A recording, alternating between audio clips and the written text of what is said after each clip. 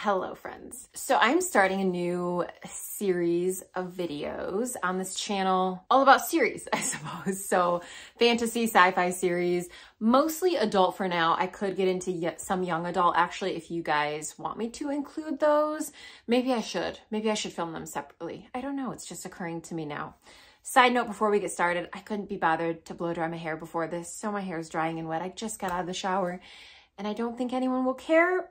But also I don't like blow drying my hair because obviously it damages it. Today, what we're gonna be talking about is fantasy series that I would like to start in the near future. I've made a list of 10 books. This is not an exhaustive list.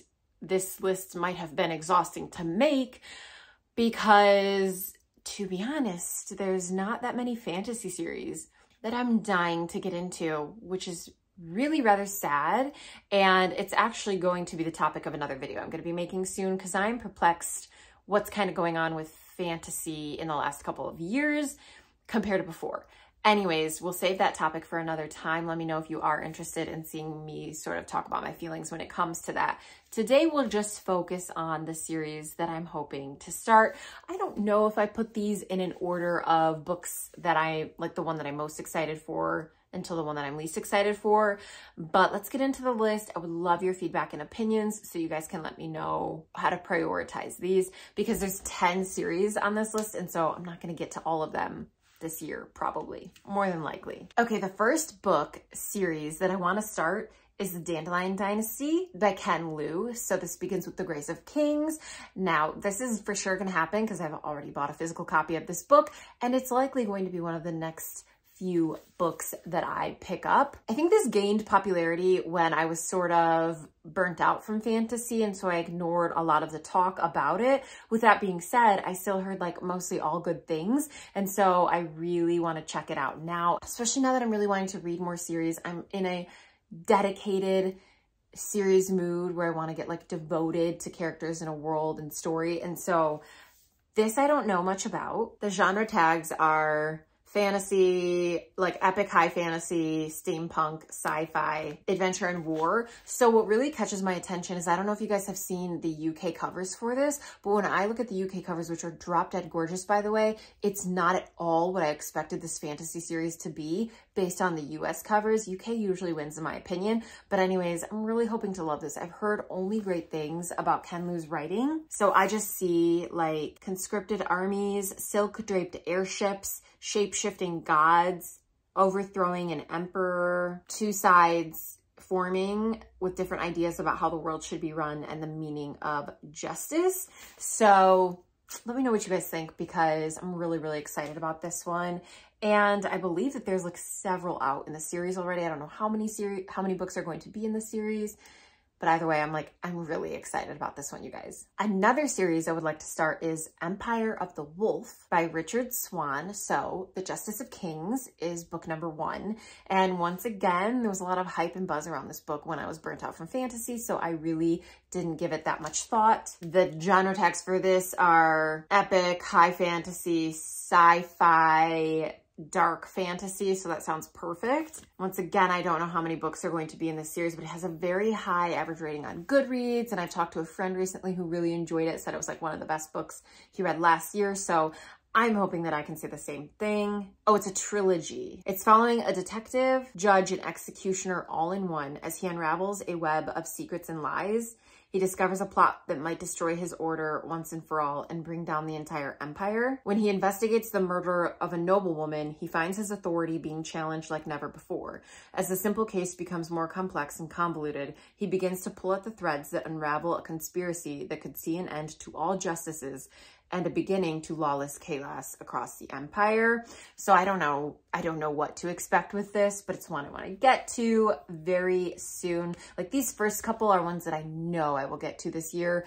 The last ones, who knows? So one more that I'm actually going to be reading next month is the Darkwater Legacy series by Chris Wooding. And that begins with the Ember Blade. I've heard amazing things about this, and I've heard that it's for fans of The Lord of the Rings. And so I love The Lord of the Rings. It is my all-time favorite fantasy series ever. And so I'm just hoping that It gives me those feelings without trying to copy it. Designed to return to classic fantasy adventures and values from a modern perspective, this is a fast-moving, coming-of-age trilogy featuring a strong cast of diverse characters, brilliant set pieces, and a powerful character and plot-driven story. That gives me nothing, Goodreads, but I mean, I like all of those things, and a trilogy sounds great once again. And I like the idea of returning to this classic type of fantasy with a modern twist on it. So let me know what you guys think, but I have heard so many good things about this one in the past. I feel like it's my time, and I need to finally pick it up. Next is the War Arts Saga by Wesley Chu, which begins with The Art of Prophecy.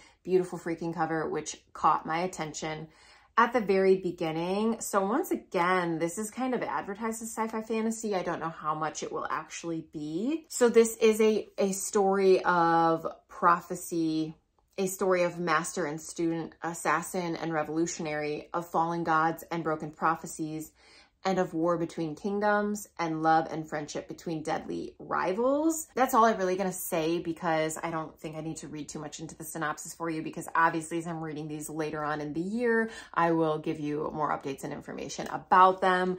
But this is one I've talked about a couple times on my channel, I feel like already this year. It's an epic fantasy ode to martial arts and magic. Already sounds great. The story of a spoiled hero, an exacting grandmaster, and an immortal god king. It has a really high Goodreads rating as well. So this one, these first four, gotta get to them very soon. The fifth one as well. In fact, I already own a copy of this one. So I already own 3 of these. I own the Grace of Kings, the Pariah, and the Justice of Kings. Nope, and the Emberblade. So I spoiled it. The 5th series I want to start is Covenant of Steel by Anthony Ryan, which begins with the Pariah. So I have already read one book by this author, and I just really liked his writing, and I really am intrigued by this cover and the synopsis. So I picked it up at the bookstore the other day. It says dark fantasy. So our main character is raised as an outlaw who has this comradeship of fellow thieves. I already love that idea and trope.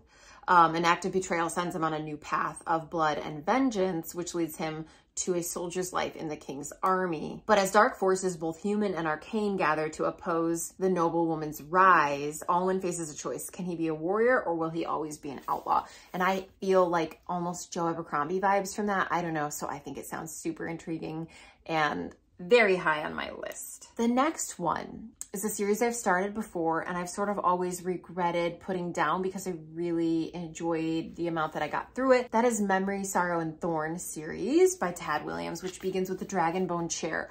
So I made it halfway through book 1, the Dragonbone Chair, and I was loving it. And I think I had to put it down for something else that just came out. I can't exactly remember, but I know I was having a really good time, and I really liked the author's writing. This author has a ton of work, and I think is still writing new work.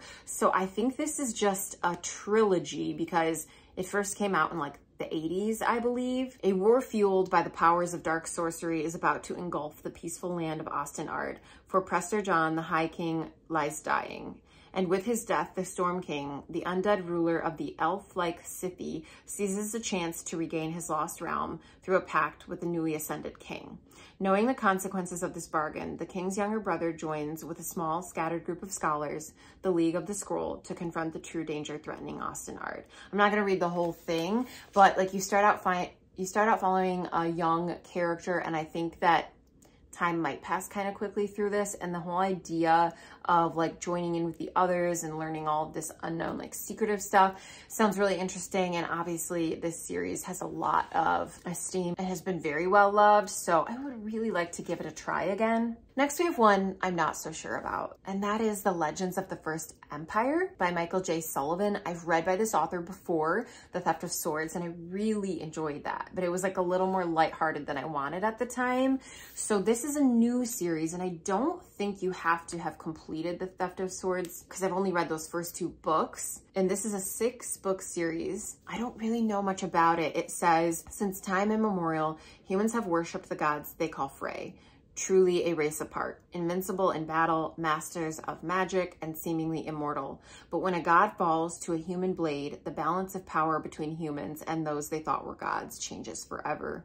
Now only a few stand between humankind and annihilation. Wraith, reluctant to embrace his identity as the god killer. Ciri, a young seer burdened by signs of impending doom, and Persephone, who must overcome personal tragedy to lead her people. The age of myth is over. The time of rebellion has begun. That does sound very fascinating to me. I've heard recently on another booktuber's channel that they were really enjoying it. And so this is one that I just kind of have on my radar, and I would love to hear what you guys think. And if you think I'll enjoy it. Another one that I've owned the ebook of for forever, I've already talked about it this year as well, but I wanted to include it on this list for that reason, is Burning Blade and Silver Eye by Django Wexler. So this begins with Ashes of the Sun. I think this is dealing with siblings who got separated and brought up in very different ways. And when they reunite, they're not what they expected of one another. One wields magic and is a warrior. And so they're kind of on opposite sides, I think, of this like order and war. I really don't know too much, but this is supposed to be a trilogy. It might already even be finished. I'm not sure. But I really haven't heard too many people talk about it. The cover has always been very intriguing to me. I already own the ebook,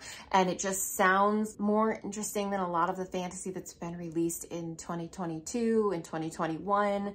I know I sound kind of like pretentious, but I'm not, but you know what I mean? We'll talk about it later. Next, we have Legacy Trilogy by Matthew Ward, which begins with Legacy of Ash. I haven't heard much about this either, but the cover and the idea sort of caught my eye. I always see it at the bookstore. We have these ruling families plotting against each other who used to be the protectors of justice and democracy. One a warrior, one a political prisoner, and then one sister. So war spreads across the Republic.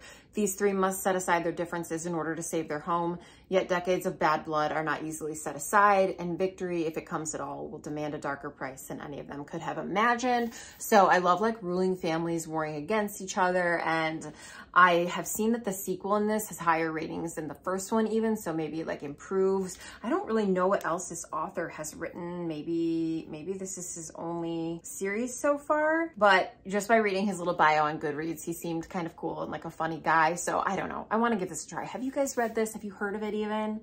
And the 10th one I want to talk about today is rather new. It's The Night and Its Moon by Piper CJ. And this book I think already has a sequel. It might be a bit more like romantic fantasy. I don't know. The reason I'm including on this list, one, because I don't have a lot of things to choose from right now, and two, because I always see it at the bookstore and it intrigues me and it catches my eye and I want to pick it up, but I never do. So there's this orphanage that is sort of undercover, but it's dealing with beautiful orphans, but there's Nox and Fae-touched characters, and these kids at the orphanage are for sale, I think. There's assassins and hidden identities, Fae magic, mundane, alliances. So we'll see. Let me know if you guys have read this. The reason I'm putting it on here is, like I said, I just always see it and it seems interesting and it could be something to get invested in. I don't know how many books are going to be in this series, but yeah, it caught my eye. So those are 10 fantasy series that are on my radar to start this year. As I said before, I'm going to make a video going over all of the like major fantasy series and sci-fi series that I've read. I'm not opposed to starting sci-fi series either, but like newer sci-fi just hasn't caught my attention. So first of all, I'd love your recommendations in the comments. If you guys have anywhere for me to go, please do tell me, because I am in desperate need of great fantasy similar to these on the shelves behind me. But until then, we're going to give these a go. Let me know what fantasy series you guys are looking to start this year. I would love to hear. Thank you for watching, and I will see you next time.